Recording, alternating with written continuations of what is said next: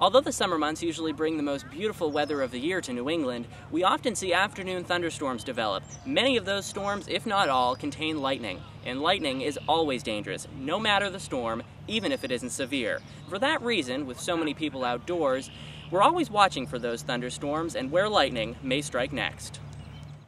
Unlike hail, destructive winds, and tornadoes, lightning accompanies almost every thunderstorm.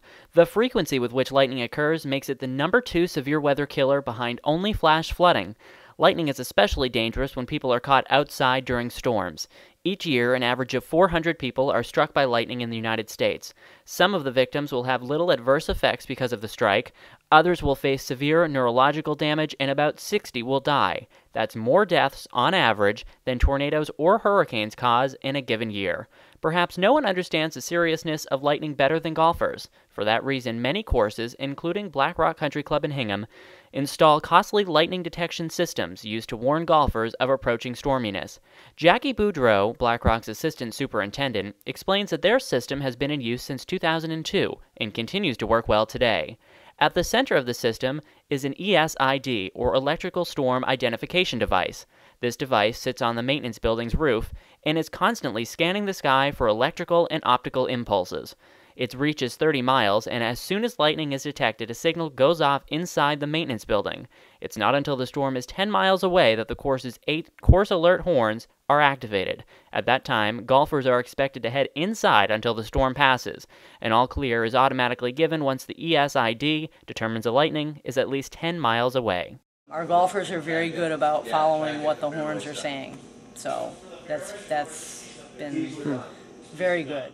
The cooperation of the golfers and the system itself has prevented any human injury due to lightning at Black Rock. However, the course's irrigation system has been struck several times.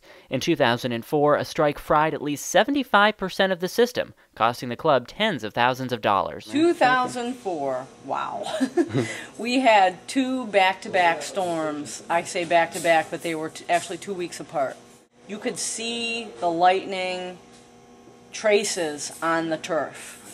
Was incredible. Never seen anything like it before. We had major damage in the tens of thousands of dollars damage. Since those devastating strikes in 2004, Black Rock has installed AC controllers which shut down the electricity flow to its irrigation system during lightning storms. And so far, this seems to have helped in preventing damage from strikes. Still, Jackie doesn't expect a break from the lightning soon. In fact, she says Black Rock sees more strikes than any other course she has worked at, including those in Florida. Part of it is we're a high point in Hingham, and we don't have any scientific basis for this, but there's a lot of iron ore in the ledge on the golf course. And we don't know if maybe that causes some of it. What's troubling about lightning in golf, however, is that golf courses are not mandated to have such a detection system. Instead, insurance companies are usually the ones nagging courses to install them. Smaller courses with smaller budgets are usually the ones that rely on manual lightning detection and warning procedures. That was the case at South Shore Country Club, Hingham's publicly owned course, until 4 years ago, when it decided to install lightning detectors to beef up the safety of its patrons. Like Black Rock, South Shore is no stranger to lightning strikes. In 2008, a strike damaged its irrigation system, costing tens of thousands of dollars. And way back in the 1950s, long before lightning detection, a man was struck and killed by lightning on the course.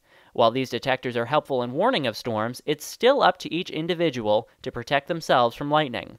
If you're outdoors during lightning, head inside immediately and stay there until 30 minutes after you hear the last roll of thunder. If you're stuck outside, avoid elevated open areas and stay as low to the ground as possible. And it's important to remember the dangers of lightning stretch far beyond the golf course, so no matter where you are outdoors during a thunderstorm, go inside if at all possible. And remember all those safety tips we just mentioned. Reporting in Hingham for HinghamWeather.com, I'm Michael Page.